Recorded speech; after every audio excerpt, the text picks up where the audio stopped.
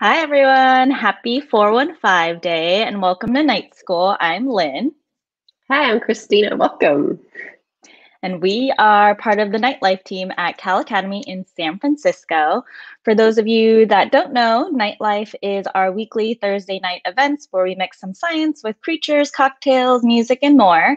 Night School is our at home virtual version where you can relax with some snacks while Christina and I bring you some fun new themes every week. We are super excited for tonight's theme. We brought some friends to talk about what it's like to visualize and illustrate science. Yeah, so let's just run through our amazing lineup. Also, there's a lot of, I think maybe new people, first timers here. We're seeing a lot of people Yeah. from all over country. So welcome. We're we're really happy to have you. So first up, Scientific American Senior Graphic Editor Jen Christiansen will demonstrate how illustration can help make wildly abstract topics in science, like quantum physics and other things that can't be observed, more tangible to more people. We have Daniela Blakemar, Professor of Art History at USC, and she'll be showing off highlights from the amazing history of scientific illustration from the 1500s through the 1700s, including some really amazing work by non-Western, Indigenous, and women artists and naturalists. Very important part of the history of scientific illustration. And then next, depictions of dinosaurs are everywhere. You probably grew up with an image of T-Rex that looks way different than the images of T-Rexes that today's kids are seeing. So Zoë Lescaze, the author of Paleoart, Visions of the Prehistoric Past, will delve into the early years of Paleoart and the super creative ways that 19th century artists attempt to blend fact and their wild imaginations. And then finally, joining us from Japan, we have Misaki Uchida, an in-house science illustrator at one of Japan's leading stem cell research institutes. And she'll talk about her role in the cutting edge of science and why researchers working with this brand new research need scientific illustrators to help publish their work. So great lineup. Stay for the whole thing. Yes, the whole thing. As always, tonight's program is live, so continue saying hi in the chat. Let us know where you're watching from. If it's your first time joining us or if you're Night School regular, we always just like seeing who's a newbie and who's been with us for a while. We've been doing this for over a year. We'll have Q&As with everyone after their talks, so make sure to add any questions in the chat. And with that, we'll turn it over to Jen. Thanks.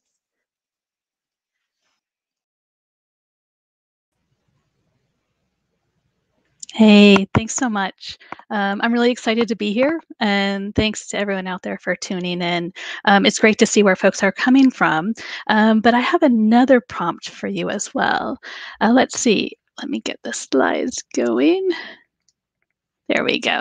So when I say scientific illustration, what is the first thing that pops to your mind? You can type your answer in the chat box. I'll give a few seconds to see what kinds of answers start to pop up.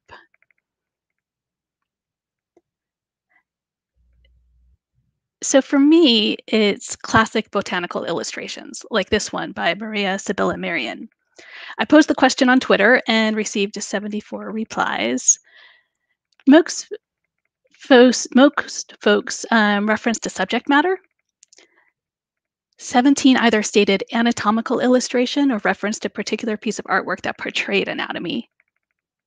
Botanical illustration was number 2, followed by cell diagrams, a variety of animals, astronomy, dinosaur reconstructions, and evolution as a subject matter. 8 people referenced a specific or general publication outlet like textbooks and magazines. 19 people referenced a specific artist, most often Leonardo da Vinci. 13 shared or referenced a specific piece of art. 26 people alluded to a past era. And 14 folks nodded to the idea of purpose, such as art that is intended to explain a concept or provide a glimpse of something in the form of a cutaway or X-ray view.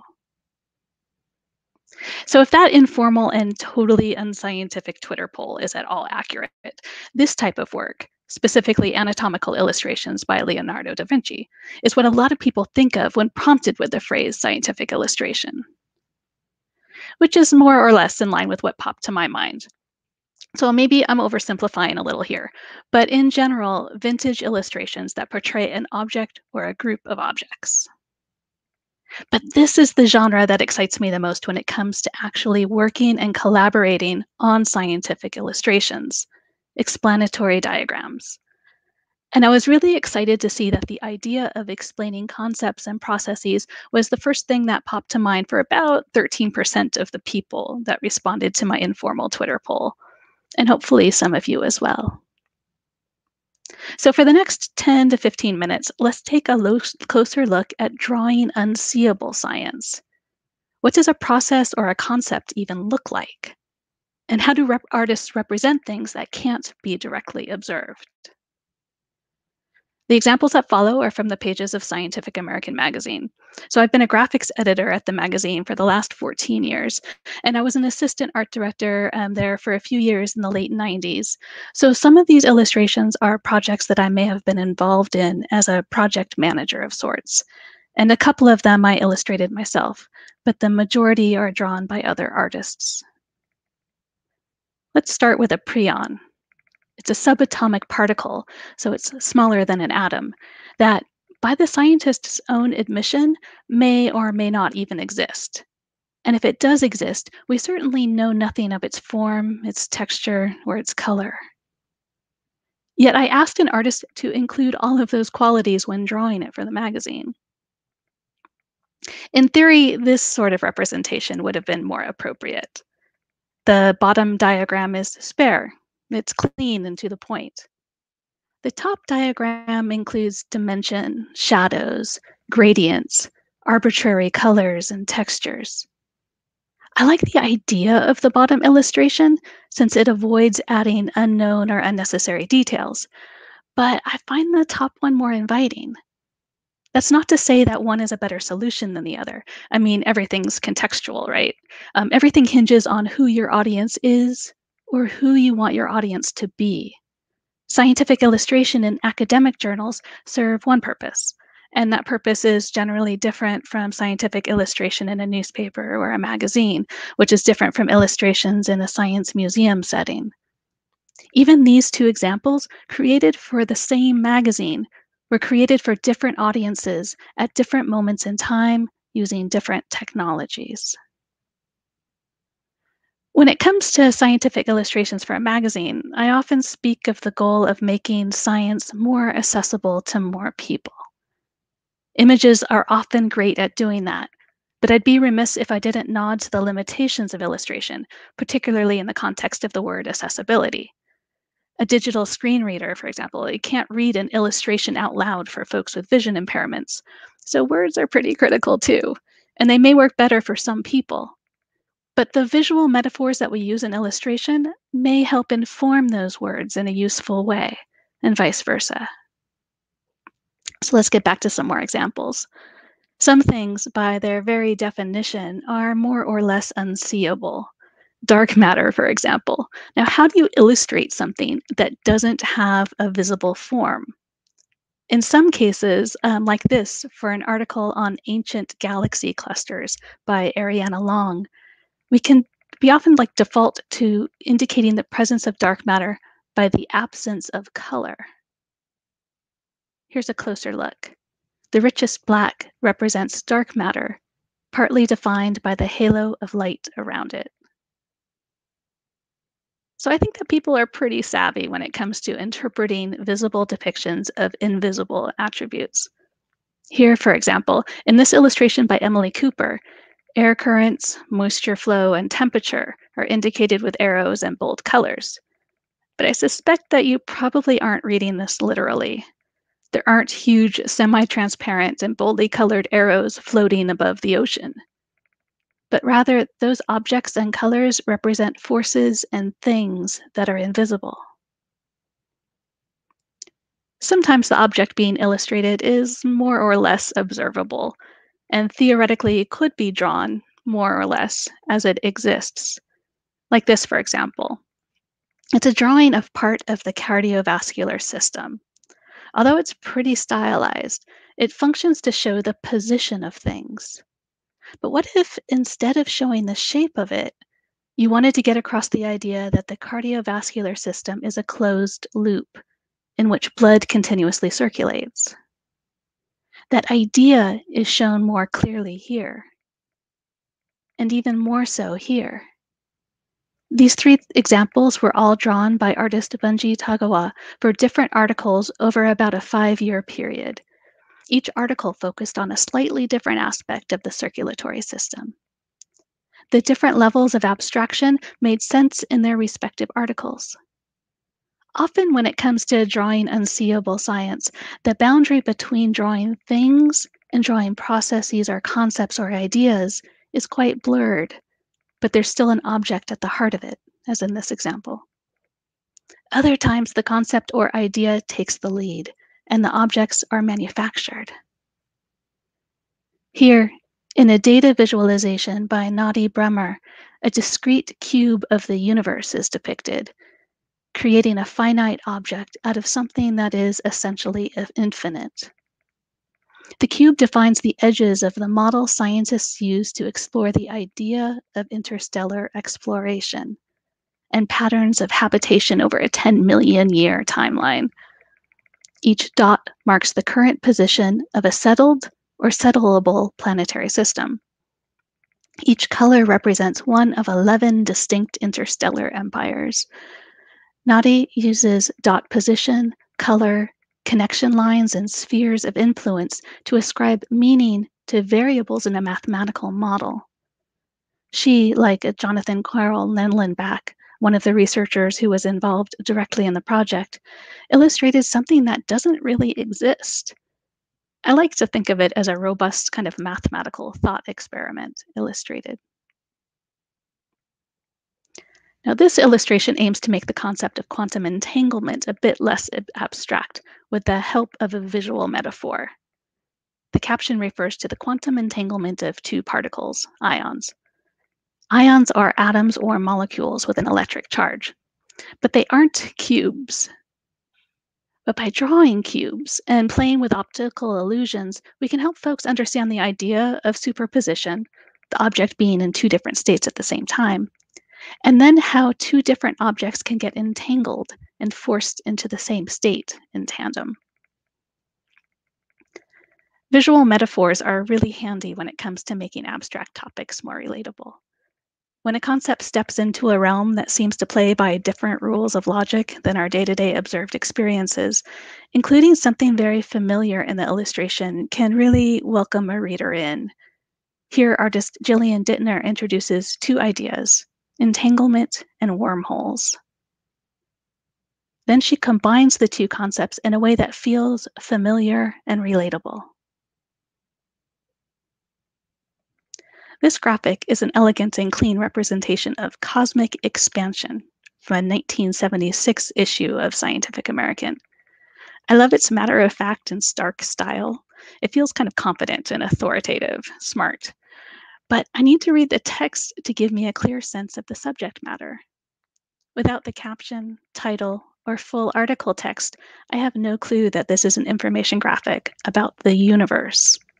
And it certainly doesn't tell a clearly evident story. This example from 2004 addresses the same topic, but makes a bit of a trade-off. References to quantitative values are dropped, but context is added. The casual reader now has a better sense of place. This is an article about the cosmos, and a clearer view of the implications of expansion over time. Galaxies are represented as tiny clusters of stars. All 3 dimensions of space are represented, and there are 3 views provided, so 3 snapshots in time. In some ways, again, I prefer the 76 graphic. There's something kind of intellectually appealing about it as an icon for cosmic expansion. But the dimensional 2004 version engages me. I can picture myself on a planet on one of those tiny galaxies in an expanding universe. When it comes to showing processes, an artist can use false color and simplified or exaggerated shapes to help drive home the main points. Here, for example, spike proteins on a virus and the receptors on a human cell that they dock onto are drawn as clearly related shapes, like a lock and key.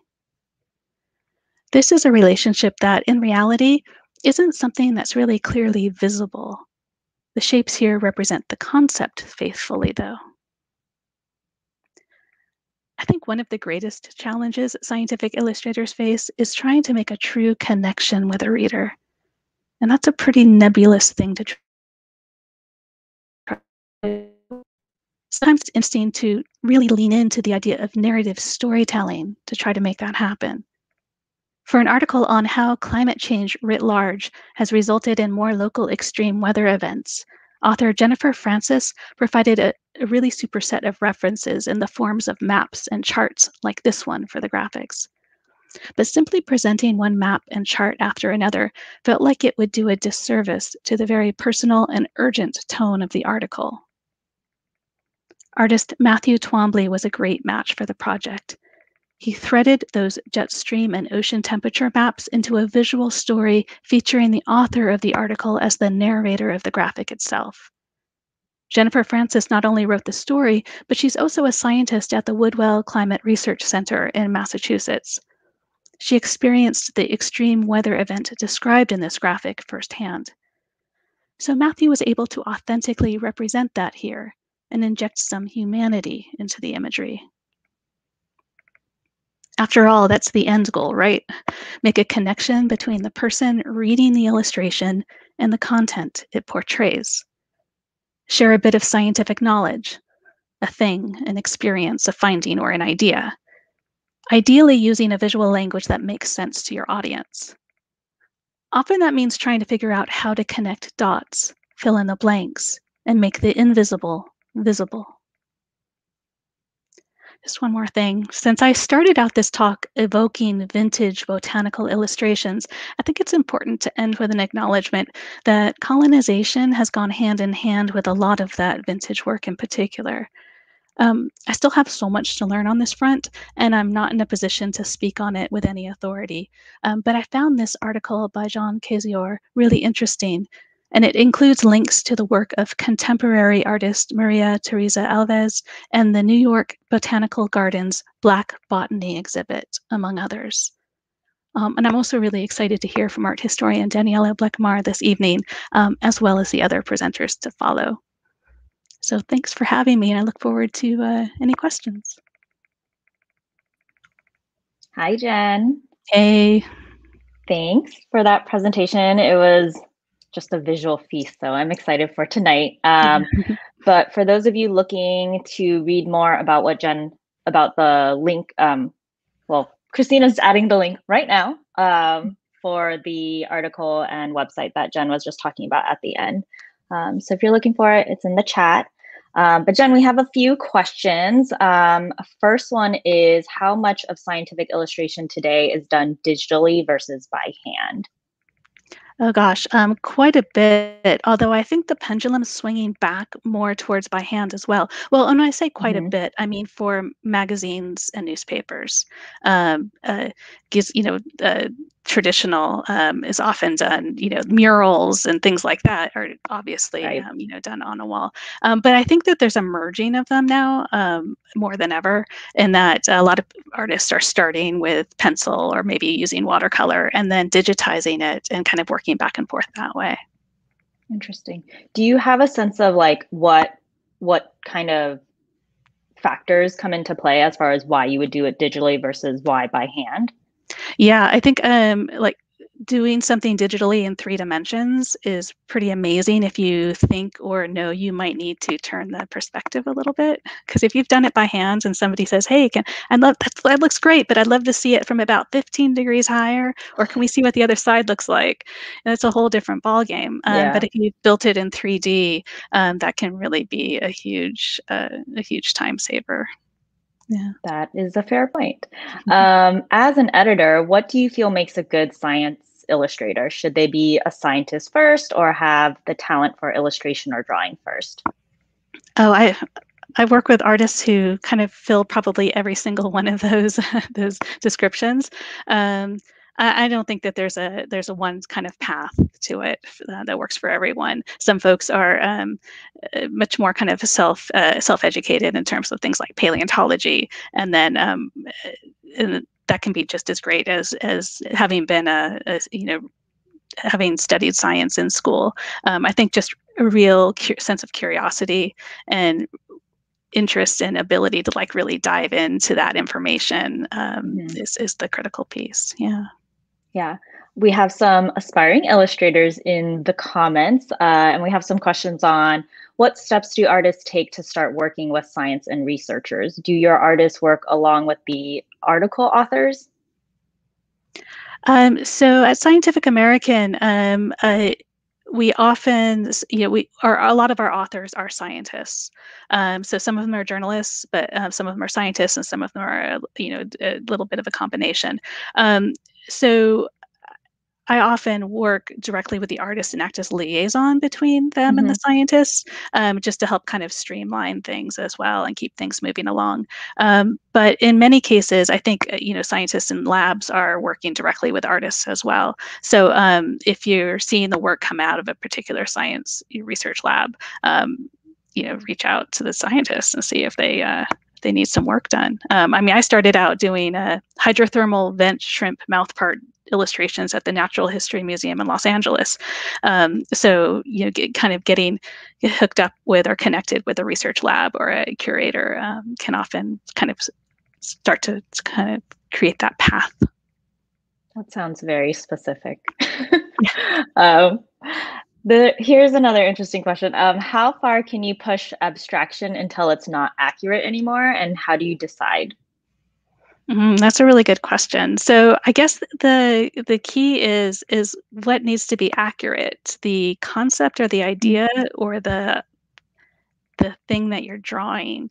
I tend to be a stickler for some things, like DNA helix is right hand turning, so there's a particular direction it's supposed to turn. I really get hung up if I see a piece of art in which it's turning the wrong way. But then I need to remind myself, does it really matter to the layperson? They see that symbol, they think DNA. But to a scientist, they would really notice it. It would almost be like drawing, the thumb on the wrong side of the hand in a figure, or it would really pop out to some people, and other people might be maybe not so much. So I guess it kind of really boils down to the goal of what you're trying to do. Great. I think we have time for one last question. I guess there's questions. As I mentioned, there are aspiring illustrators. So another question is, what do I need to do to explore scientific illustration as a career, or do you have any general advice for pursuing scientific illustration as a career? Oh, sure. Yeah, there's a lot of there's some programs out there. I went to the grad program at UC Santa Cruz. Now that program's at in Monterey Bay, so Cal State University of Monterey Bay. There are also some other scientific illustration programs around the country and around the world. Medical illustration programs, there's a lot of those too, if you want to take it in a medical direction. There's the Guild of Natural Science Illustrators, the Association of Medical Illustrators, so AMI and GNSI. Those are two really great resources to start with as well. Great. Thank you so much, Jen, for all of that information. Up next, we'll have Zoë Lescaze. Thanks.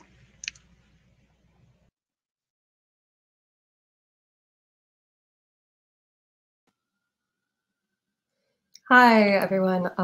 Thank you, Lynn and Christina, and to the Academy for having me, and to Jen for that great first talk. That was really fascinating.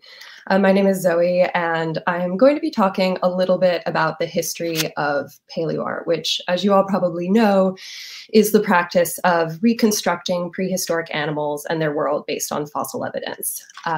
So not talking about Paleolithic cave paintings made by prehistoric people, but actually images of prehistory made over the course of the past 2 centuries.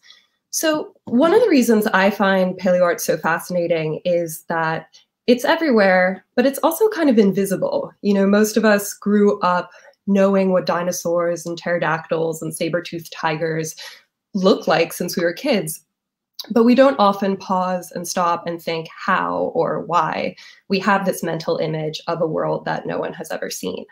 So Paleoart as a genre kind of remains more obscure than other forms of natural history illustration. You know, I think most people probably know the name John James Audubon more so than Benjamin Waterhouse Hawkins or Charles Knight or Zdeněk Burian, even though these paleoartists are the reason why we have that mental picture of the prehistoric world. So that's partly why I wrote my book, which was published by Taschen in 2017. And in it, I didn't approach these works as a paleontologist or someone chiefly concerned with the scientific accuracy of these images, but rather as an art historian curious about what else they might teach us. Because while these images were based on the science of the day, there were other significant factors that shaped them, whether that's the individual artist's biography or that person's training and stylistic influences, or the broader cultural context in which the work was created.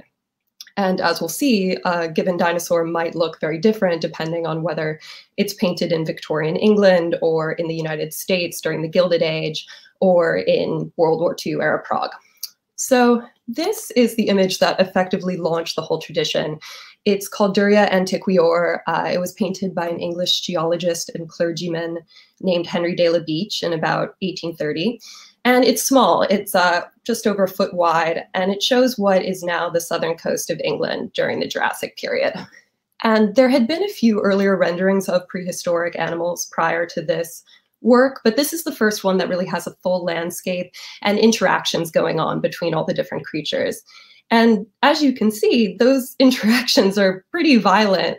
We have more than 30 animals here, and most of them are feeding or fighting or fleeing or bleeding, or in the case of this one plesiosaur, defecating as it dies. So I think this has really had a tremendous impact, because when most of us picture the prehistoric world, we tend to imagine these violent confrontations, you know, Triceratops squaring off against T-Rex, volcanoes going off in the background. But these are really artistic elaborations that begin with this image and that have more to do with us and our appetite for narrative drama than they really do with animal behavior. So from the beginning, Paleoart has always kind of straddled the line between science and entertainment. And the guy who painted this, he was a scientist himself, and he was among the first people to study these species and to formally describe them.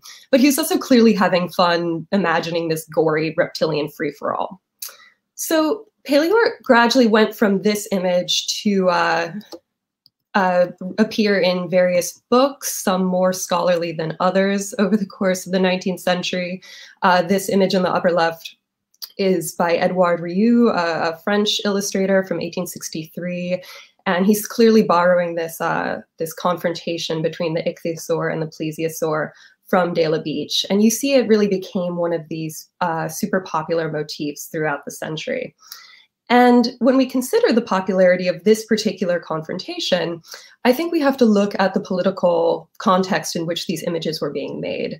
These particular animals were being discovered in the immediate aftermath of the Napoleonic War, during which pretty much every European country with a coastline got involved. And likewise, the United States and Britain were engaged in the War of 1812.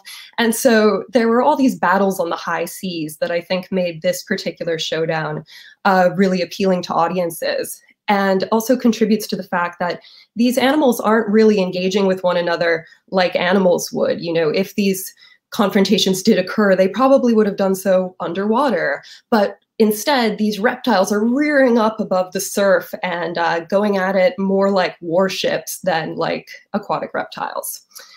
So beyond those circumstances, I don't think it's impossible to underestimate the effects of the cultural and scientific changes going on during the 19th century. You know, this was an era of rapid and dramatic transformation and technological acceleration that really toppled entire values and entire ways of life. And this was partly due to the Industrial Revolution, dramatically, permanently altering society. And it was also a period of explosive scientific discovery, which changed the way people understood themselves and the world around them. And you might think geology was a kind of tame science, which at the time included the study of fossils. But in fact, it was really uniquely threatening because this is when people are reckoning with the fact that the planet is in fact much older than had been previously believed, and with extinction as a concept. And that's big because, you know, today we're so accustomed to grim reports about vanishing species and the climate crisis that it's really hard to put ourselves in the place of the artists and scientists who were first grappling with the concept of extinction. Because to be clear, people had been finding fossils for millennia, but they'd had traditionally been ascribed to dragons or giants or thought to be the remains of mythological creatures. It was only at the turn of the 19th century that you get the first airtight, widely accepted argument for extinction. And it was disconcerting because if these animals, these big, powerful, ferocious animals could go extinct, then maybe humans could too. And our tenure on this planet wasn't as much of a guarantee as we thought. So I think some of that anxiety is what's manifesting in this Paleoart with all the violence and Gothic horror. And, you know, there was room for that nightmarish drama and other fantastical elements and imaginative elaborations because no one had ever seen these animals before. And I can't even imagine what it would be like to have to draw a scientifically accurate image of an animal that no one has ever seen. Jen sort of addressed this in her comments on trying to draw dark matter. But often paleoartists, they were working with so little evidence and just really incomplete skeletons. So they had to use their imagination to fill in the blanks. So these three images all show the same species. This is iguanodon. But as you can see, there are these anatomical variations and the whole mood and vibe of each work is pretty distinct. And during these early years of paleoart, when there was much less scientific evidence, much less fossil evidence available, artists were really drawing on art historical traditions to fill in the blanks. And so they were looking at, you know, how to make a monster, basically. And the approach that artists from Hieronymus Bosch to Bruegel to cultures all over the world were using, you basically take parts of existing species to make a chimera or a monster or demon. So you can see in the plesiosaur on the left, the artist has given it this forked tongue like a serpent. And then on the right, it has these clawed appendages, kind of normal tongue. Of course, there's volcanoes going off constantly. But not all works of paleoart were these violent hellscapes. You know, this is an image by an Austrian artist named Josef Kuveseg, and he was a landscape painter, and he was collaborating with a paleobotanist on this project. So you can see the little animal in the center is really not the focus. He was much more concerned with the plants and ecology and the landscape. And I think he's a great example of how individual artists brought their own skill sets, their own talents, their own idiosyncratic interests to bear on prehistory and make it their own.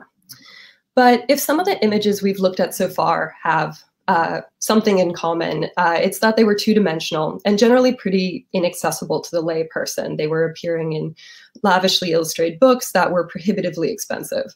So although prehistory and particularly dinosaurs are a big blockbuster phenomenon today, that wasn't the case during the first half of the 19th century. The average person didn't really know what a dinosaur was or what it looked like, didn't really care. But that changed in 1854 when you get the first life-size sculptures of prehistoric reptiles. And these were by an artist named Benjamin Waterhouse Hawkins, who created them for the Crystal Palace exposition when it was rebuilt in Sydenham outside of London. And he was a master showman who courted publicity throughout the process. So this is a view of his studio on the Crystal Palace grounds. And I love the little rats at the bottom and the bird kind of showing that it was open to the elements. But the newspapers went nuts every time the Queen and her consort came to visit him there. He even threw a dinner party inside the iguanodon mold. So you can see an invitation to that on the left and an image of the feast itself on the right.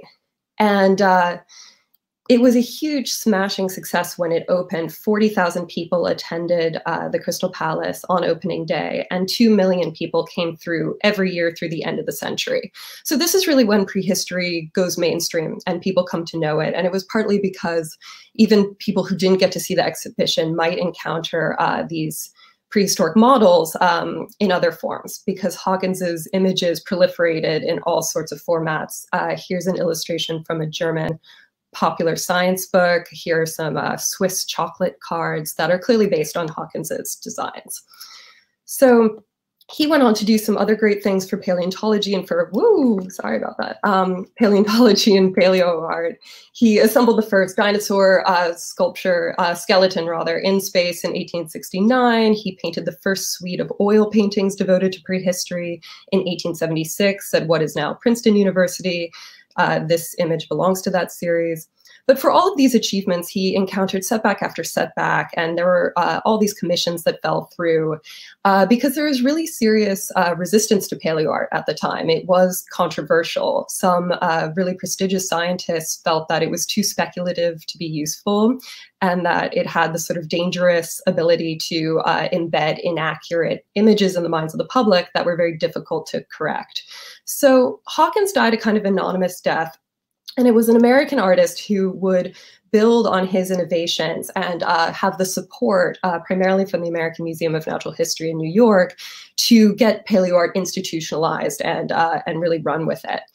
And you can see there's this night and day difference in Knight's images compared to what we've seen before. These animals are lifelike and dynamic and credible in a way that previous images weren't. You know, here are some details from that Hawkins painting, and they're sort of stylized and cartoony. I love this guy on the upper right, sort of like a bad Shakespearean actor overdoing his death scene. But Knight, he had a trick. He was already really well versed in animal anatomy. He grew up sketching at the Bronx Zoo and the American Museum of Natural History. And he brought this knowledge to bear on his art, but he also sculpted his specimens or his subjects in clay. He would consult with paleontologists to better understand how these animals might have looked and how they may have carried themselves and moved. And then he would sculpt them and he would place the models outside so he could really observe how the sun would rake over the frill of a ceratopsid skeleton, or ceratopsid dinosaur, or rake over the sail of an animal like this Dimetrodon. So here's the painting that resulted from that, and a version of the sculpture cast in bronze.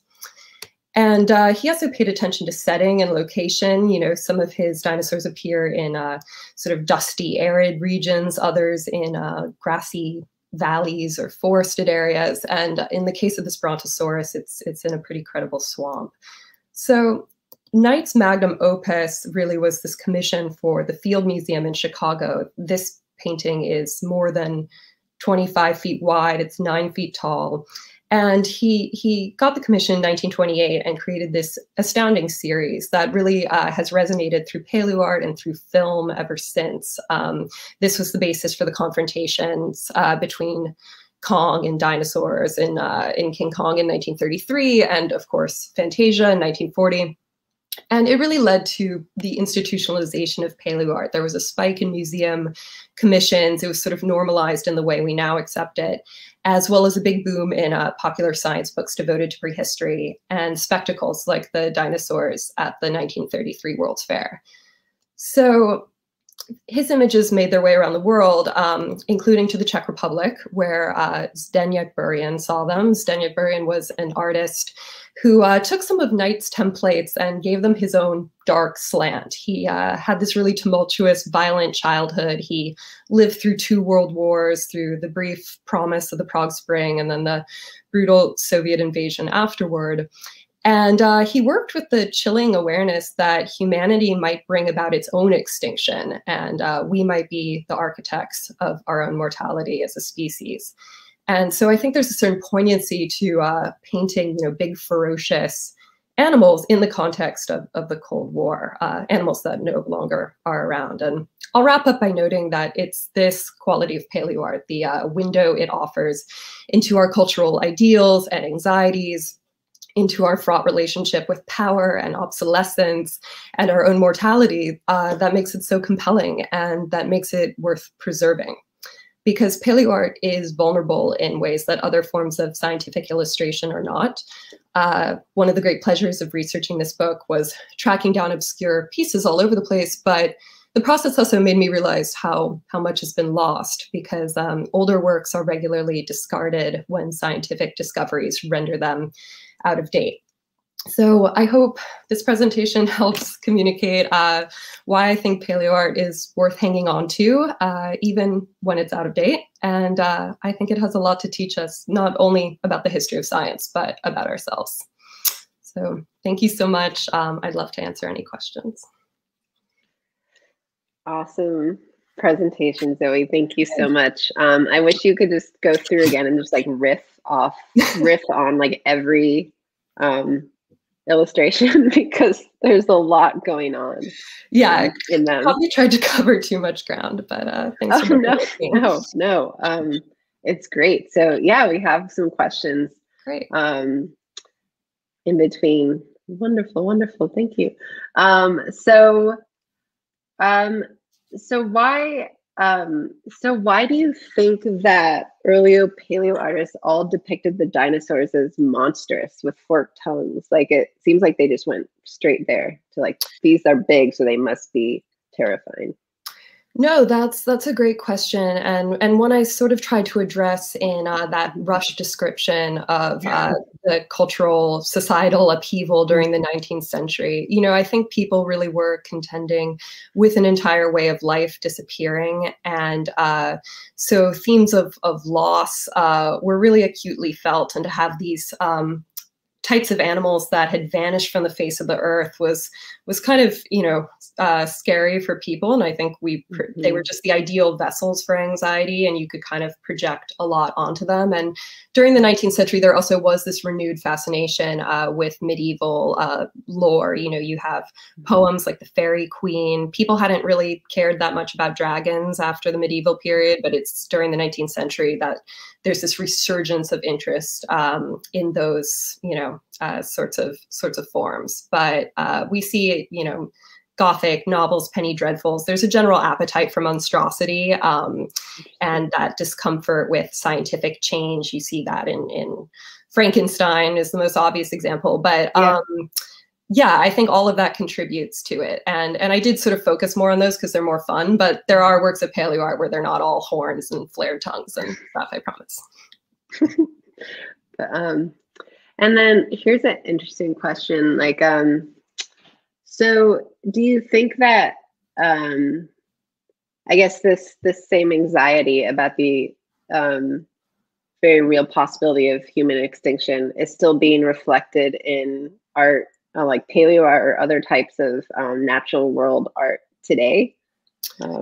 No, that's another great question. I do think so. I don't profess to be an expert on contemporary paleo art. I mean, I think the genre's gotten fascinating and broader in some ways. You know, the work we were looking at was pretty much all made by, you know, white guys, and that's changed over the past couple decades, really, and artists from other places are contributing. So the genres become more diverse and more interesting, but I don't know as much about it. I do think that you can see certain examples, though. Like, there was an artist named Ellie Kish who was Canadian, and she was making paleo art in the 70s and 80s, but really right around the time that climate science first emerged on global warming. And she created these apocalyptic scenes of just emaciated dinosaurs, like straggling across the desert. A lot of extinction imagery with an eye for the landscape and for cooling and warming events. And so that's a sort of literal example. But sure, I think that paleo art is always kind of a way of contending with those issues. Yeah, super interesting. Okay, lots of questions. So this is interesting because a lot of the art you're talking about, you know, is in the like mid to late 19th century. So along with the general like cultural anxiety, how do you think the publication of The Origin of Species affected paleo art scientific illustration at the time? Absolutely. I mean, we didn't even get to go into this, but if you look at Benjamin Hawkins's sculptures, people often remark on the fact that they're sort of mammalian. You know, you don't have these split lizard legs. They're sort of going straight down, and they kind of look like reptilian rhinoceri. And that was a reflection of his collaboration with Sir Richard Owen, who is mostly remembered now as being the bozo who disagreed with extinction, which is regrettable because he was a really brilliant anatomist, but he did get that one wrong. And he was Darwin's opponent. And so when he became the scientific advisor on the Crystal Palace Commission, he was like, okay, here's an opportunity to make my counter vision very public, because, to counter evolutionary reasoning, you have to argue against the idea that animals become more advanced over time. Yeah. So he had a vested interest in portraying prehistoric animals as already pretty advanced and then having degenerated into like flimsy little modern reptiles. So that was his sort of modus operandi, and Hawkins was party to that, and that's why those look the way they did. So that's kind of the biggest example I can think of. Wow, super interesting. I saw something about, what did somebody ask? I don't know, I can't find it now. But anyway, you mentioned this briefly in your answer to another question, but did you, in your research, did you ever get to look at paleo illustrations from non-Western artists, and how did they differ? Unfortunately, no, because I was really focused on Paleoart, the first 150 years or so of its history. And, it's only quite recent, quite a recent phenomenon that, people in some of the most fossil-rich areas in the world, whether that's China or Mongolia or South America, have been training, their own generation of paleontologists who have the training and the resources to pursue excavations on their own. Unfortunately, the historical model has always been, Europeans swooping in, taking the fossils, jetting back to Europe. And as a result, the people drawing up their finds tend to be Europeans as a result. So like I said, that's really changed so dramatically. And, any sequel to Paleoart would be more interesting for that reason. It's definitely a homogenous crew of artists. So I also saw somebody ask, where do you find your book if people are interested in reading it? Where can you find it? Well, I think you could probably find it on used book sites like AbeBooks or Biblio. I'm going to recommend those before I mention the obvious Amazon answer. I think the edition sold out, so I don't think it's actually available through Taschen's site anymore. So your best bet is a used bookstore. And I wish I had more copies because I could send them to you, but I thought it would be a good idea to get the Spanish and the French and German ones. And now I have versions of my book I can't read or give to friends. So, well, maybe people can, write in, like get another edition printed. I don't know. Yeah, I wouldn't mind. Like, storm the castle, pitchforks. Yeah. Right, passion. And then finally, like, is there a specific kind of like style of paleo art that you, or like an artist that you really, really felt yourself like drawn to, that you just like might have on your wall behind you? Oh yeah, absolutely. I mean, I love Burrian's work just because, his stuff is kind of gritty and violent. I didn't get to show a ton of images by him, but unlike sort of previous images of Neanderthals, for instance, he really gets into what it would have been like to be living in a cave, not showering. Like you can almost feel their greasy skin and matted hair and smell them. And he paints them cannibalizing, their own kind. And so it's really dark and morbid. And I like that. And then, I'm proudest of the research I was able to do in Russia on Soviet Paleoart, just because that hadn't been previously published on really either side of the Iron Curtain. And some of those artists are just bonkers, great, like Konstantin Konstantinovich Florov. He was a scientist, but this was clearly his outlet for his creative expression, which, artists in the Soviet Union, like you kind of had to paint the cheerful Soviet farmers and happy literate peasants. It wasn't a super expressive moment. So he kind of used scientific illustration, I argue, as a means of making more evocative experimental work than he would have been able to as a fine artist. So his works are just like all orange and blue and purple and mauve, and they're really exuberant and unlike anything else. So he might be my favorite. Nice. Well, thank you so much for joining us tonight. This was amazing. It must have been so much fun to research this book. And also, somebody mentioned in the comments, thank you. You can also check your local library to see if they have yes, that is the obvious way to do that. Yes. Yeah. Okay, up next we have Daniela Blakemar. Thank you so much, Zoe. Bye.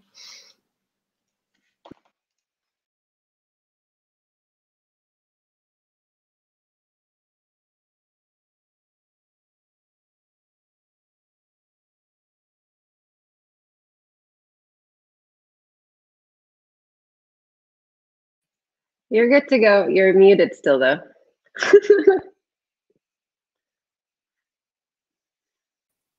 Now you can hear me. Now you can see me, you can hear me. Wow, what Beautiful. A way to start. I'll leave you to it. Night schoolers. Sorry about that. I'm Daniela Blakemar. I'm a professor of art history and history. And we are traveling back in time. We started with contemporary scientific illustration. We moved to the 19th century. And I'm going to take you back to a time before computers, before video, before photography, and before this idea that science and art were two separate things. I am sharing with you the covers of two books that I have written about the history of scientific illustration, and both of them focus on places and peoples who have often been written out of the history of science and the history of art. And I will circle back to that at the end of my presentation today. I'm going to start not quite in the prehistoric time, but in 1540s, at a time when there was new ways to do science. And I'm showing you the kinds of materials that I work with, special books, rare books from the 16th century. They are in the scientific language of the 16th century, which was Latin. And I am showing you one botanical book and one anatomical book. And both of these books were revolutionary in suggesting that images and that looking were central to the work of scientific education, scientific practice, and scientific communication. So let's start with botany. This is, you see on the right of your screen, Leonhard Fuchs, the author of this book, published in 1542, a brick of a book.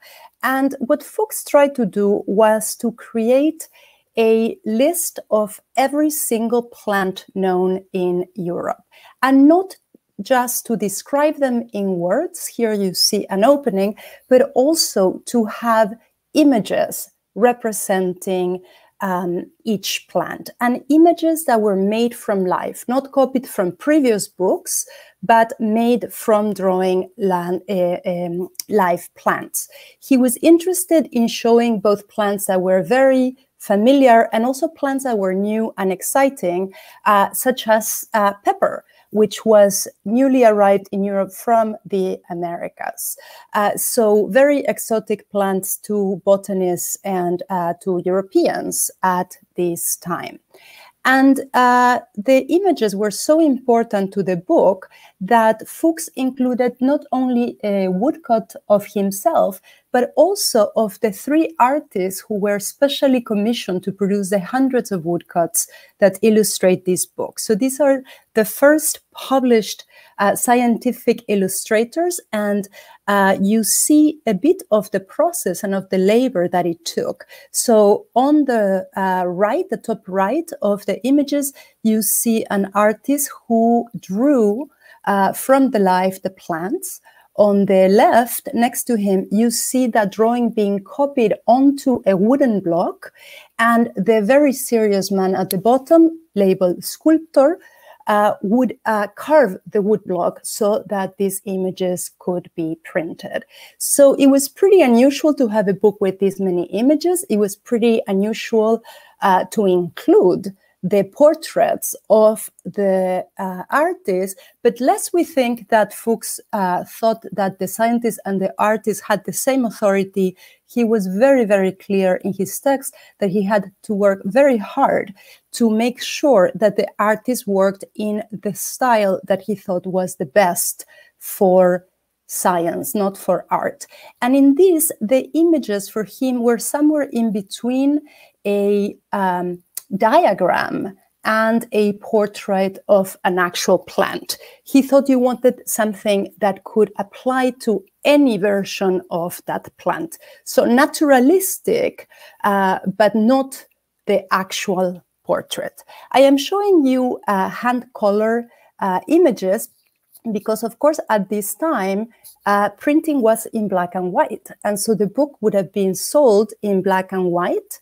And then if you were a wealthy customer, you could pay someone, an illuminator, to actually color it by hand, which brings in interesting problems if each illuminator is coloring their own copy for the customer, because you end up with different illuminators using different colors. And it doesn't matter very much if Fuchs' coat is blue or black, but when you're painting the colors of plants and you're reading a text that describes a plant as blue and the illuminator colored it red, it does create this tension between the image and the text. So they were working in coordination, but not always seamlessly. At almost the same time, look at the date. This book was printed in Basel in 1542. The next year, we have what is the most famous anatomical book of the 16th century, a really revolutionary book, a book entitled On the Fabric of the Human Body. And it's a bit hard to see this image, so I blew it up for you. And what you see at the center of the image was something that was extremely revolutionary at the time, which was to perform an autopsy and to teach medicine by witnessing the dissection of a human cadaver. This was a totally new way of teaching medicine. The traditional way had been by reading the books of ancient authorities and not conducting dissections of humans. And you see that the person who is conducting the dissection, he's looking straight at us in almost a three-quarter profile. He has this little beard. He's very sure of himself. Is the young author who was revolutionizing medicine with his new technique. And I wanted to mention that the word autopsy comes from the Latin autopsia, which comes from the Greek, and it literally means to see by yourself, to be an eyewitness. So this concept of autopsia, of seeing with your own eyes, was central to science at the time. And that is what made images really, really important. It gave them a new importance that they didn't used to have before, when eyewitnessing was not that important. So the book that Vesalius authored transmits these visions of something that is invisible for most people, which is the inside of the human body. There is this running thread through the presentations about scientific illustrations, often showing not something that you can see, but something that is almost always invisible. And as you can see, Vesalius took a very different strategy from Fuchs. He did not think that scientific illustrations should be artless, should be dry, that the artist needed to be reined in. He thought, go for it. And so you have these very, very dramatic poses. There's a series of plates that are rotating the skeleton, and you see the skeletons posed almost in sculptural ways. there's this very famous series of the musculature of the human body. They're known as the muscle men. And as you can see, they're extremely dramatic. They are sort of idealized versions.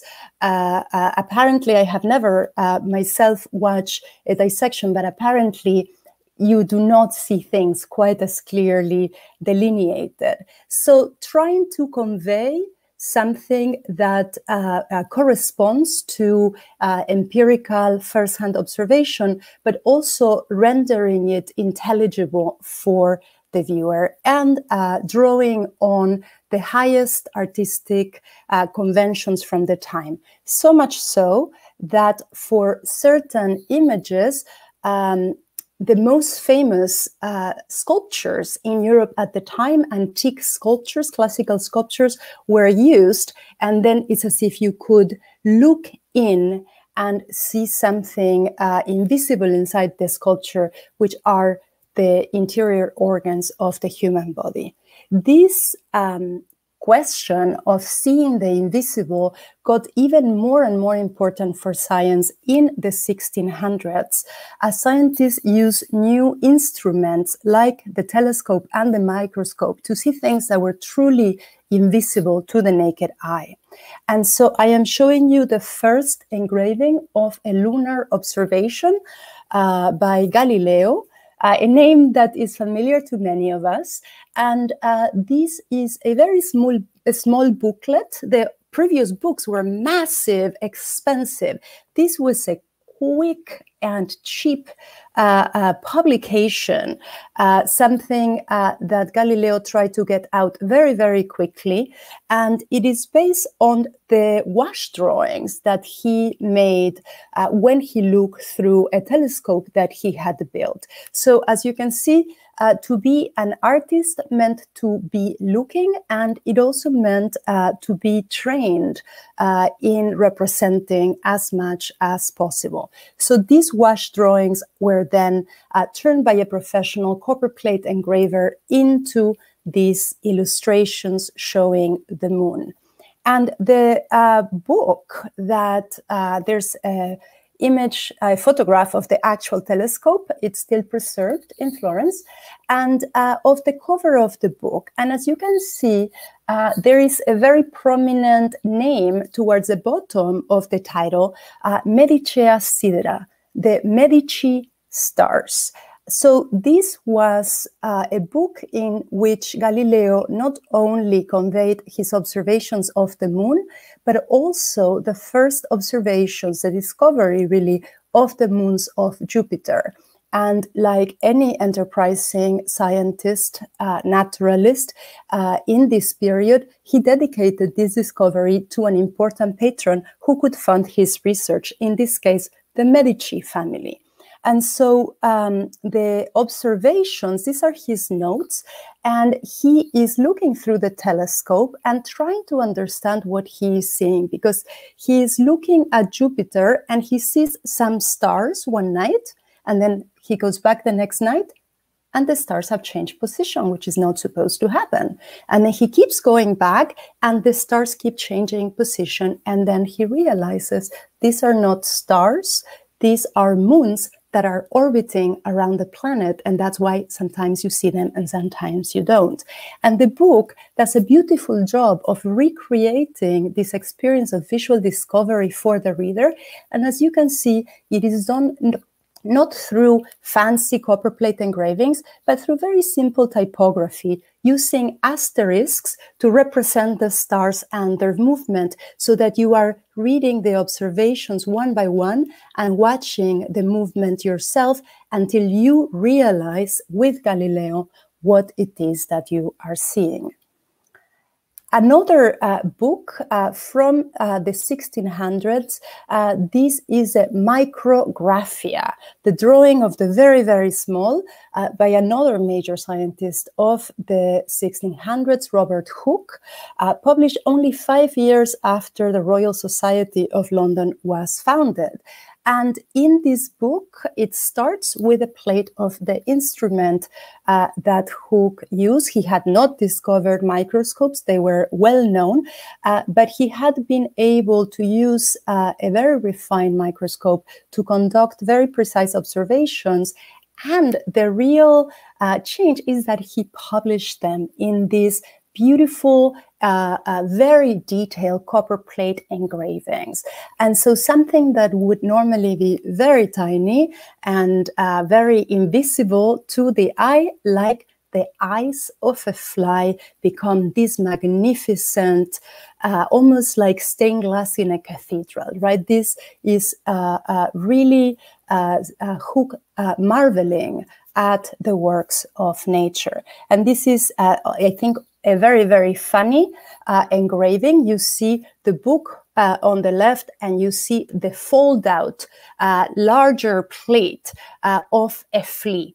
So turning something very small and insignificant into something gigantic in incredible detail. So these are some of the highlights of scientific illustration in the 1500s and the 1600s. But so far, the story that I had been telling you, which is the story that I learned as a student in the history of science, is one where every single observation, every single scientist, every single artist was a man. And that is not the case. So in the little time that I have left, I want to show you just two examples. And one of them was one of the images by this artist was shown by Jen in the first presentation, Maria Sibylla Merian, a Dutch artist and naturalist, a woman with an amazing, amazing life, a trained artist, a businesswoman. She started by doing something that was considered very appropriate for women, which is painting flowers and then publishing books of flowers for women to use as models for embroidery. So by cultivating these so-called feminine arts of embroidery, of watercolor, of still lifes, many women were trained as observers and as artists and did important scientific illustrations. One of the things that is remarkable about Marian is that she was also a scientific voyager. She went from Europe with one of her daughters to Suriname in South America, which was at the time colonized by the Dutch, and conducted first-hand observations of the insects and flora of Suriname. And she was interested in metamorphosis, in the transformations of insects, which was a cutting-edge scientific question at the time, and something that seemed to really bring in both science and art, nature and art, the art of transformation. So her engravings are often called the first ecological images because they are bringing together botanicals, flora of Suriname, with the insects that live in those environments, and as you can see, I hope, with the life cycles of the insects. And some of the images are showing not a rosy image of life, of the natural world. This is bringing us back to the dinosaurs, because you can see here these spiders that are attacking and feasting on a hummingbird. So very beautiful images, but also very interested in the cycles of life and death. And if Marian was able to conduct these observations in Suriname, it was in part because of the indigenous and enslaved African servants she had there, who took her into nature to see these specimens and who collected specimens for her and brought them back. She writes about them in this book. And indeed, indigenous peoples around the world have participated actively in the investigation and representation of the natural world. We could talk for a long time about many examples, but because of time, I will give you just one. And I'm going to go all the way back to when we started. We had started in the 1540s, and this is a little book, not a gigantic brick of a book like Fuchs. It is actually called a little book, Libellus, the little book of the medicinal herbs of the Indians. And it was created in Mexico in 1552 by two indigenous men who are named in the book.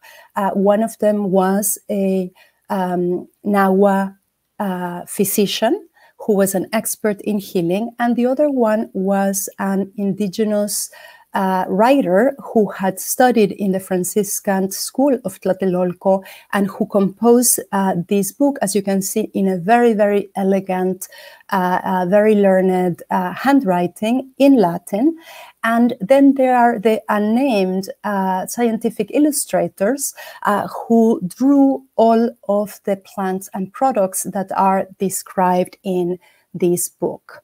And as you can see, the tradition, the artistic tradition that they are using is one that is not the same as a European tradition, but it is one in which the image is a central component of communicating knowledge of Mexican plants and of Nahua medicine and healing. So I am all out of time, but I wanted to say that if you are interested in learning more about this, I actually teach a whole week-long class on the history of scientific illustration from 1500 to 1800 through a wonderful nonprofit called the California Rare Book School. And we normally do it live in LA, but this year we're doing it online in August. So maybe I will see some of you there, and thank you. And I look forward to your questions. Hi, Daniela. Hi. That was so fascinating. I love Marian's drawings. They're beautiful. Yeah. We do have time for some questions. So my first one is, you mentioned the illuminators and how they would use potentially different colors. Did they have a general idea of what color to use for these drawings, or was it really up to their own imagination? Yeah, that's a really good question. It really depends on what image we're talking about. So when we're talking about drawings, right, about paintings, whether it's watercolor or wash, the artist would be working directly in color and using the plant and paying very close attention to that. They actually had incredibly elaborate systems for color coding. So before there was Pantone and a system for standardizing colors, artists in this period were figuring out their own systems for saying not just yellow, but this very particular kind of yellow. But with printing, it was sort of a free-for-all. Most books were not hand illuminated unless they were luxury copies, like Marian's work, where she herself took care. She only sold all the illuminated copies. She made sure to do that. So she created sort of different tiers of product. She sold the black and white, or the ones that she and her daughters colored. But for the most part, it was extremely uneven. Kind of along those lines, how many copies were there of these early books? Like, how many were printed? What was the market? You kind of mentioned, and like who bought it or who could afford to buy it?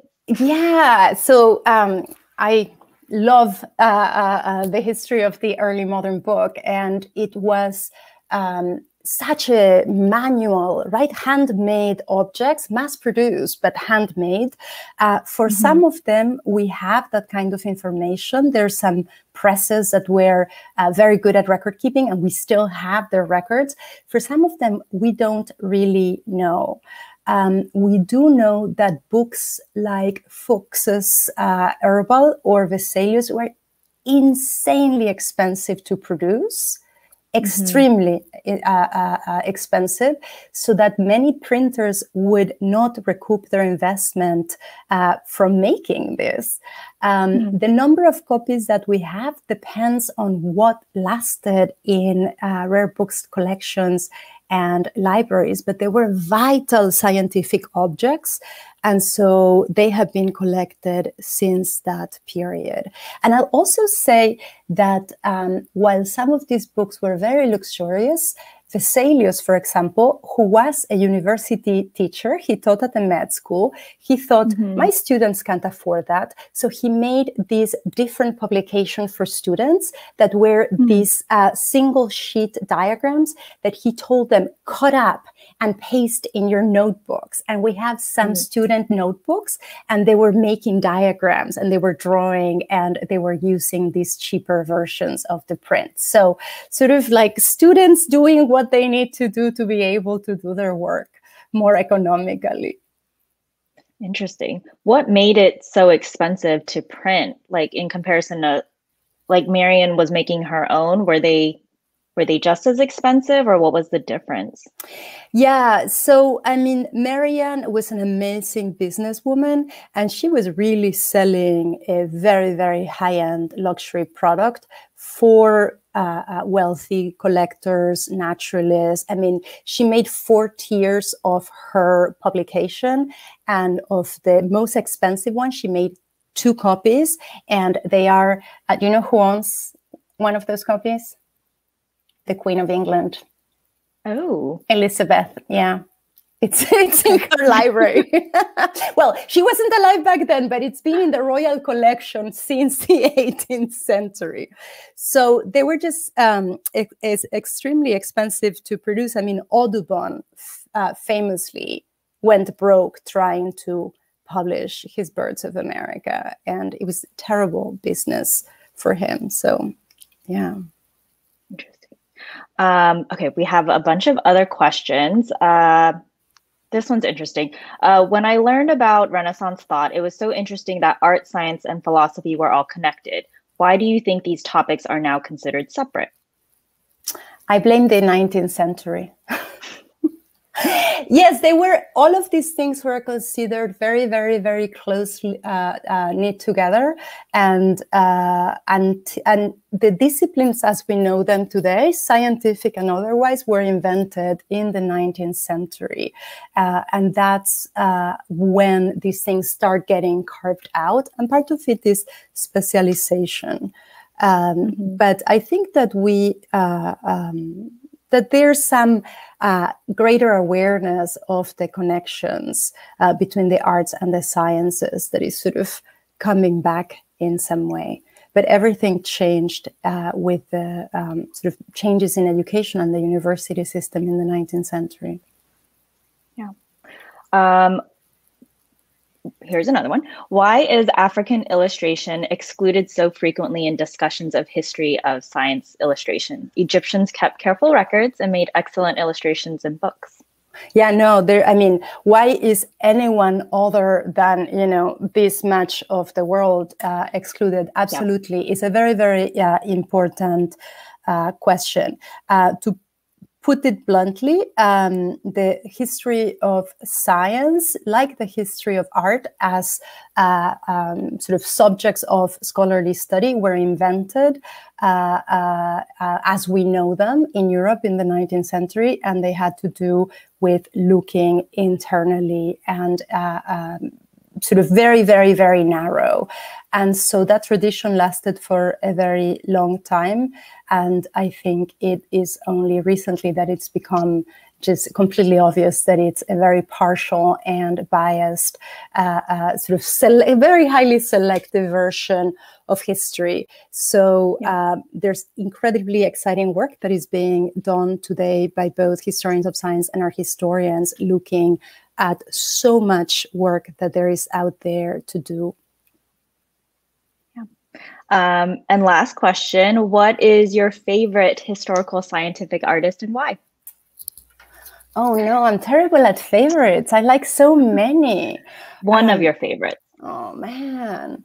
Well, I'll say this.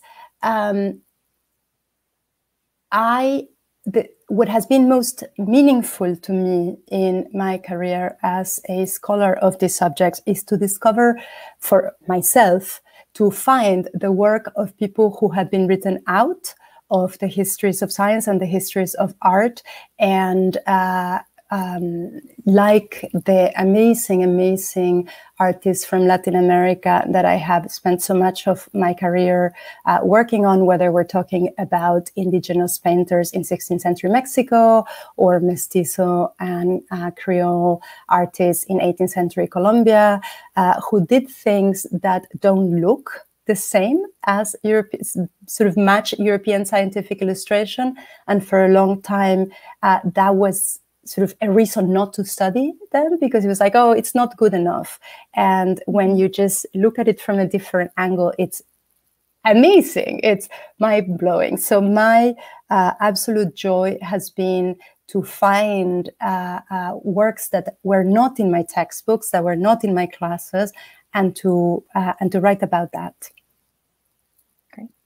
Well, thank you so much, Daniela. This was a lot of fun. If you're interested in learning more, I think Christina added the link to Daniela's course in the chat. So check it out if you're interested.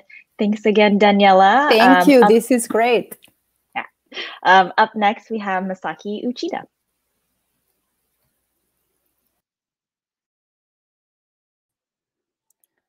Hello.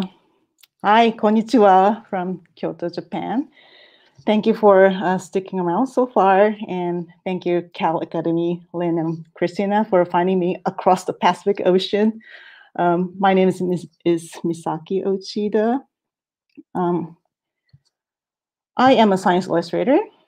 This picture was taken at here, my own studio or a humble room in my apartment, where I spend most of the time.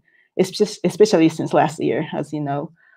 As you see, I am using a tablet here for drawing, but also you can see colored pencils behind and also watercolored.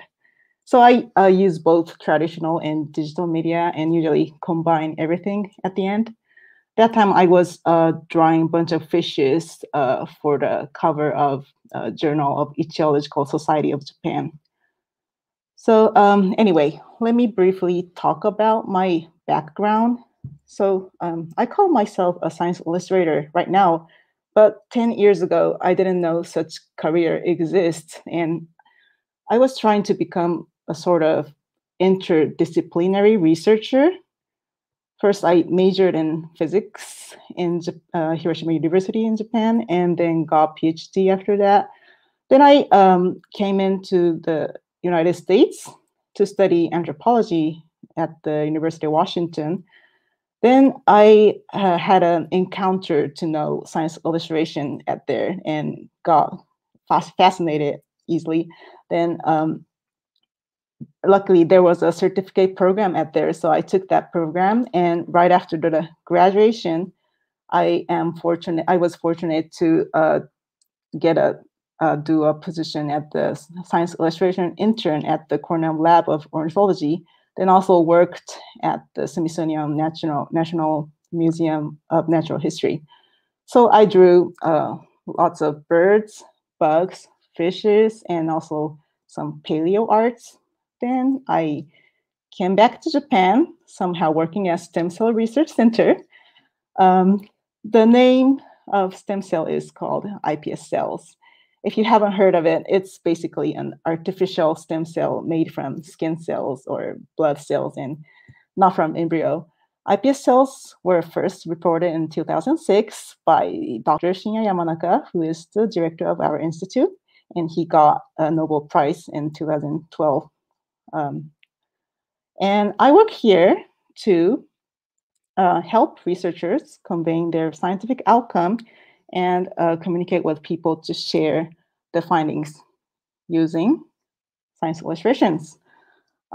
Jen Christiansen already talked about the role of science illustrations. which was beautifully summarized. And today I would like to share my work at here to add more evidences to show that science illustrations are in demand. Also, at the end, since I went back and forth from Japan to United States, I found a sort of uniqueness of illustration taste or favor in Japan, and I want to talk about it a little bit. So, as you see right now, I have been creating those kind of illustration. Those are called infographics. The point of infographics is to illustrate the essence of article's main thrust or concepts. But I also have a chance to create different type of illustrations, like this one. And this one looks different than the previous one. It's used for a cover for the journal Cell, issued in 2019. At the first glance, it doesn't look like scientific at all, but there are hidden scientific concepts behind. If you see closely, you will see a big dog and a small dog wearing unfitted knit hats. And those unfitted knit hats transform into wearable scarves for many kinds of diversified dogs. My favorite is German Shepherd, anyway, by the way. Here, the knitting is a metaphor for gene editing. Maybe some of you know gene editing technique called CRISPR-Cas9, which was recognized by the Nobel Prize in Chemistry last year. I think one of the two doctors awarded is Dr. Daudona, and I think she is in Bay Area in the United States. So the narrative is gene editing strategy could bring stem cell therapies to a wider range of patients. So this kind of illustration is called thematic illustration, and it's so different from the infographics. And I can say that science illustrations can be categorized into those two types. And I refer those terms to Jen Christiansen definition. The one is thematic illustrations that you have just seen. It's inspired by the text and which entice readers to engage more fully with the magazine's contents, like cover art or key visuals for posters, brochures, or any web content or anything. And it's more artistic. On the other hand, there's another type, which is information graphics or infographics, which is built on the foundation of research that exists primarily to convey information.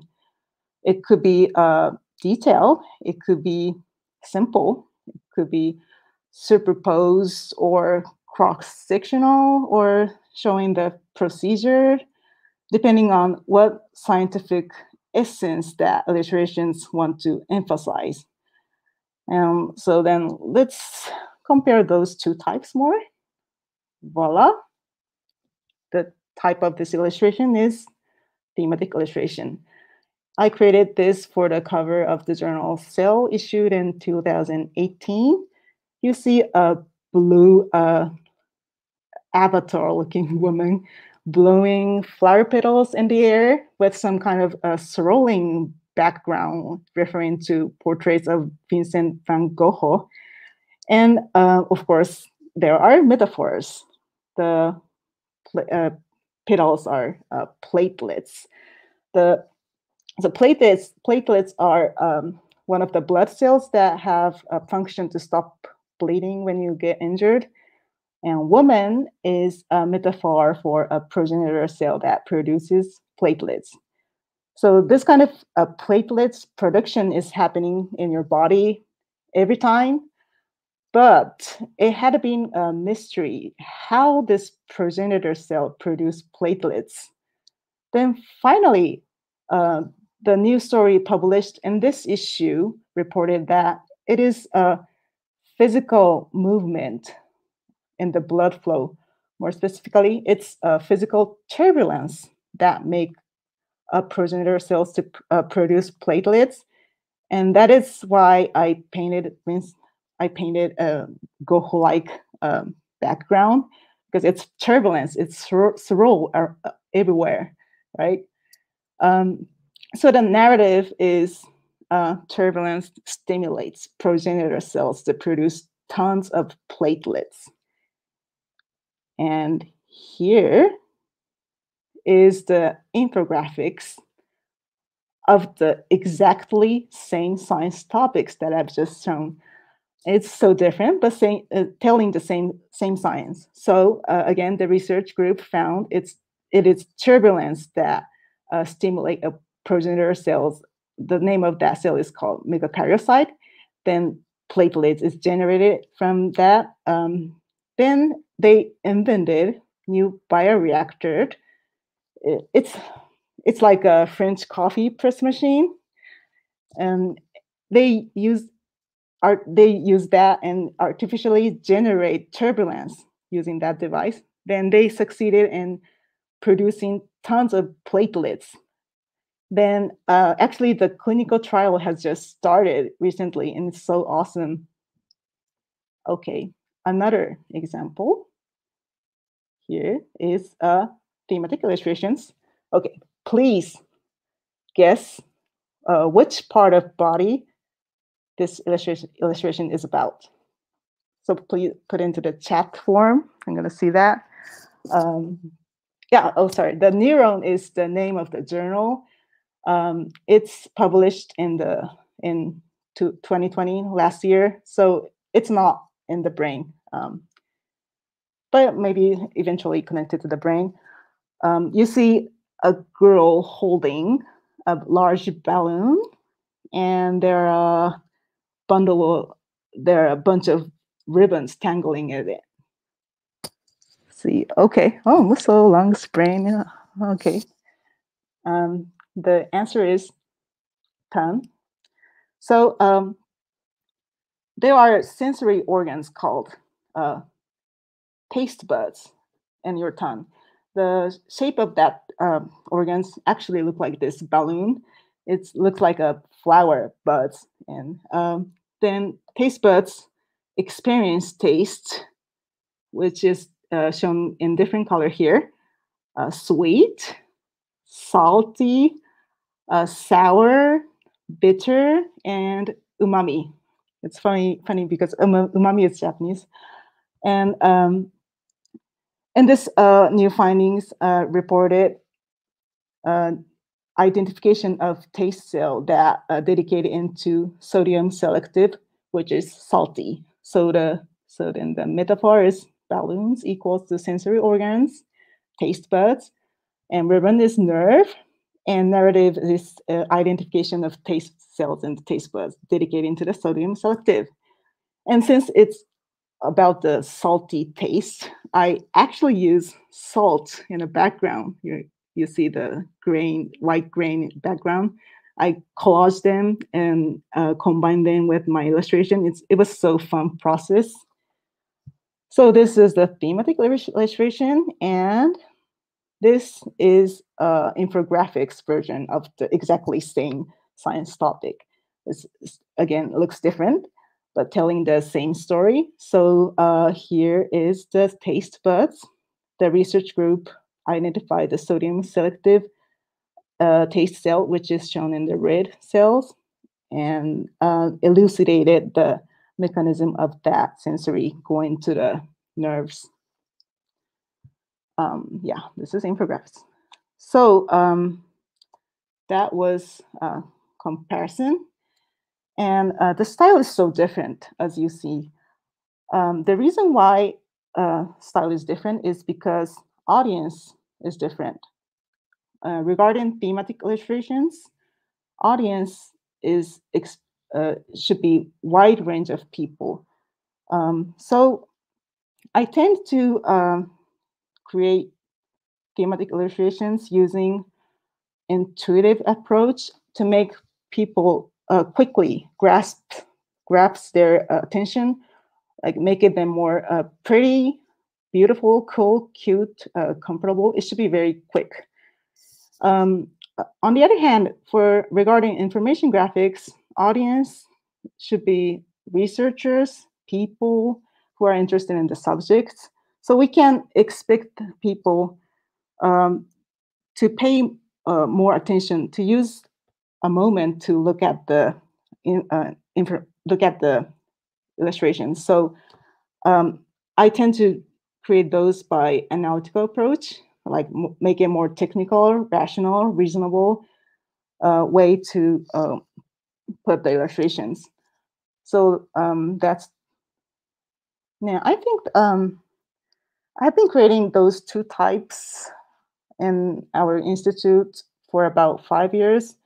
And I feel that demands for those two are growing, I think because of this information age. So when people have to choose what to pay attention from a dozen of information coming out every second, it is quite natural that people tend to be more attracted by the contents which have visual components. So understanding such needs, some journals require submitting one piece of illustrations called graphical abstract or table of contents. It's basically tell a story at a glance. And those infographics are used for thumbnails of their website. I just screenshot their top journals websites like Nature and Cell, and here the graphical abstract is used as a thumbnail. Also, those will be used for their social media, first page of the submitted article, news, and so on. And I have been requested to create these kind of graphical abstract a lot recently. And those are some examples.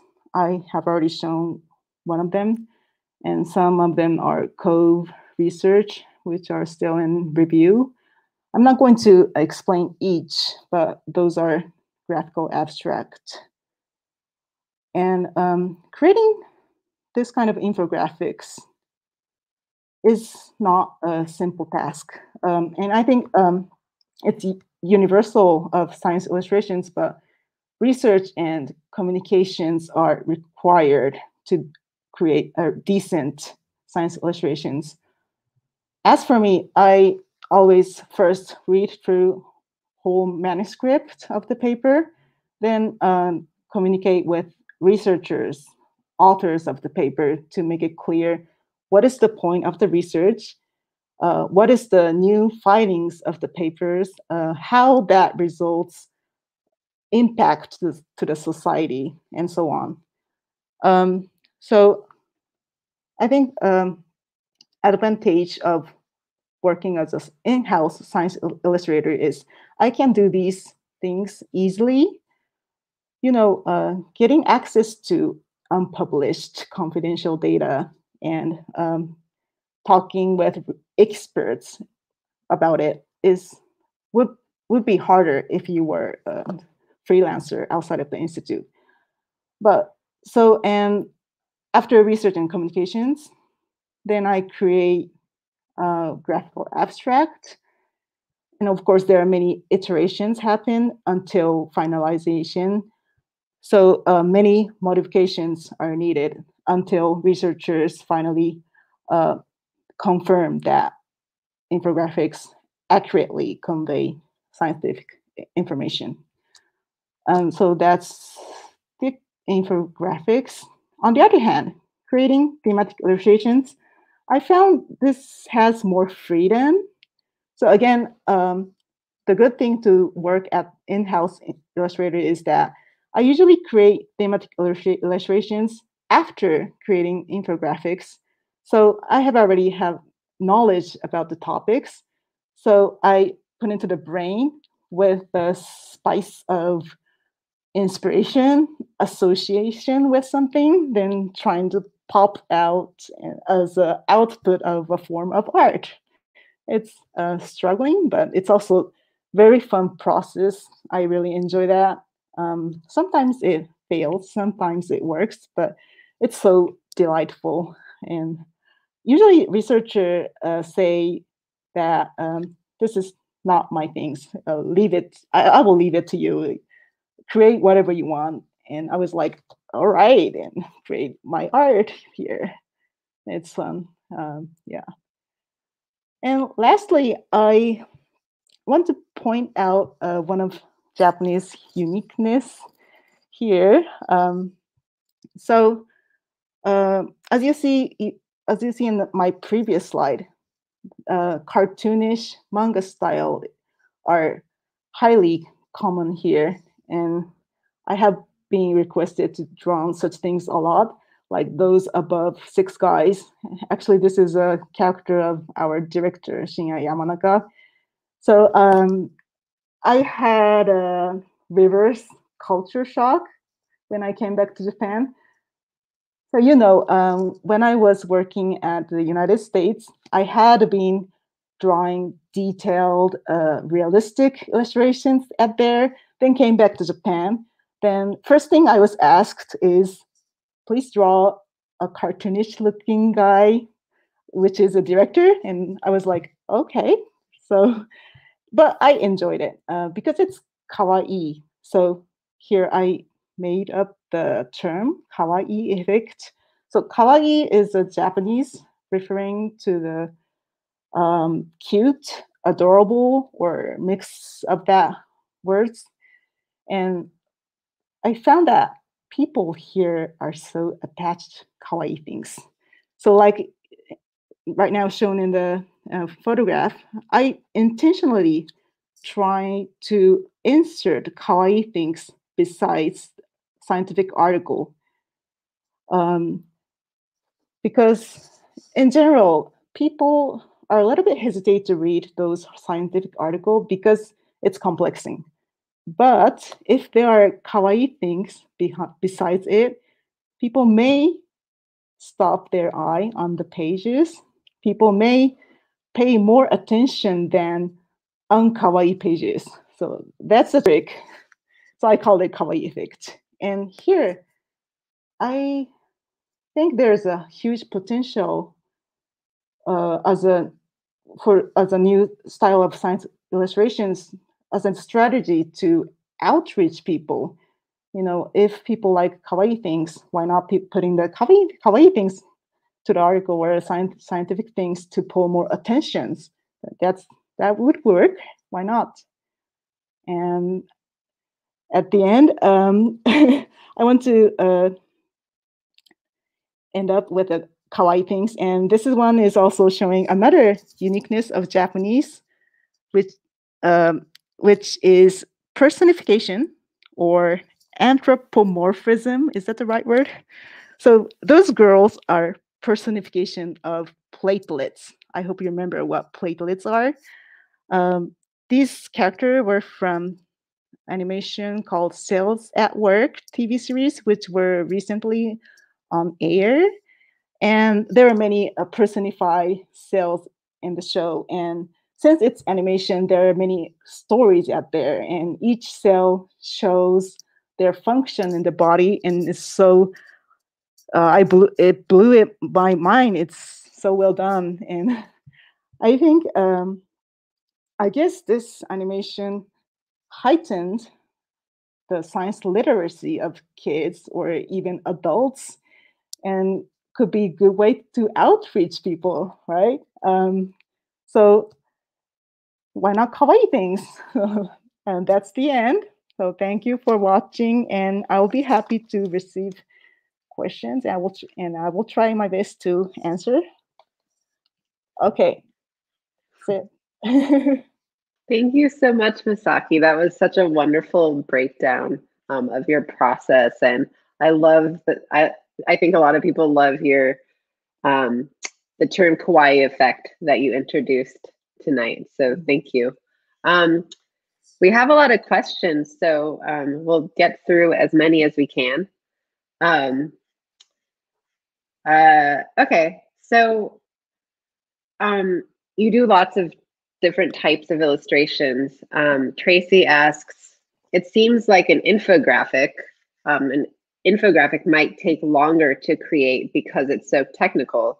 But do thematic illustrations sometimes take longer because you have to come up with metaphors and they're more artistic?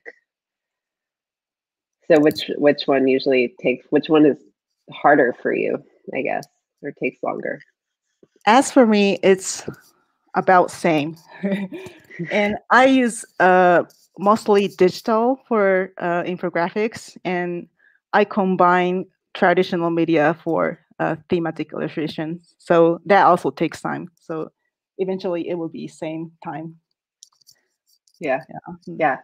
Do you ever get kind of like writer's block, but for your illustrations when you have to do a cover and you're just like, I can't think of a good idea? Does that happen to you? Like you just get kind of stuck, you can't think of any good ideas. How often does that happen? That happened.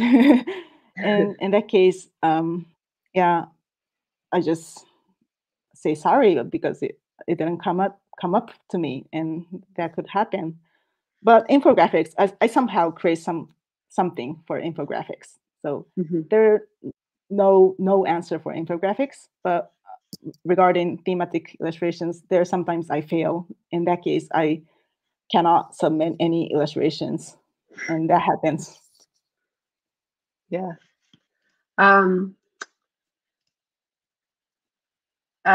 So when you were in the United States, you were doing more work in biological sciences, right? Doing really detailed. So what was it like jumping from doing work like in ornithology and entomology to doing like stem cell medical science? And how did you make that jump? Yeah, actually, I was looking the position in museums in Japan, but I couldn't find it. But I found a science communicator position in Stem Cell Research Center. So, and then I connect my illustration skills to that. So first, I didn't expect that I could use my background here, but then I knew that there is thematic illustrations. Then I realized that I can use my knowledge of biology here, drawing birds or any animals here, to express stem cell research. And that's what I'm doing right now. And it's so fun to connect my sporadic career path and make it all combined, make it systematic and so fun. Yeah, absolutely. Let's see. Oh, what's your favorite subject to draw? Is it cells or a specific animal or dogs and scarves? I love dogs. I love more tangible things, tangible animals to draw.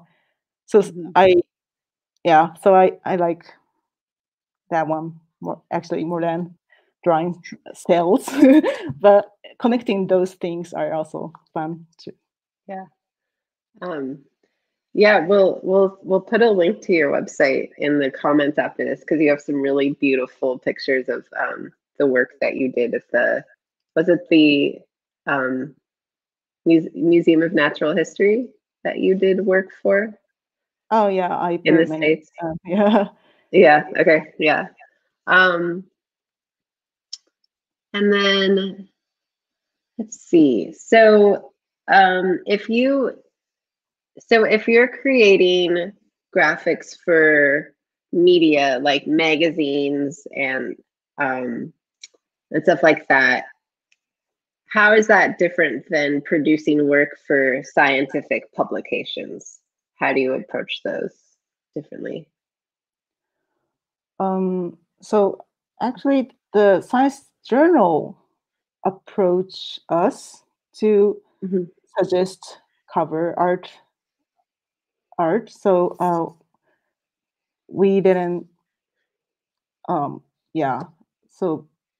what is the difference between science journal and magazine? Yeah, so science journals and like magazines that wider audience might read? Yeah, so for the magazines for a wider audience, so I think cover art should be more abstract, more prettier, artistic to catch quickly their attentions, while scientific journal could be more specific, more technical looking detail or so. I don't know. Yeah. So it sounds like somebody says it sounds like you're always busy, but do you do any art for fun? Yeah. Do you do art for fun? Except for illustration? Oh no, just like, do you do any personal art? Yeah. Yes, I do a lot. Yeah, I draw many dogs just for fun. And cats. Mostly German shepherds. Oh yeah. German shepherds, I love them.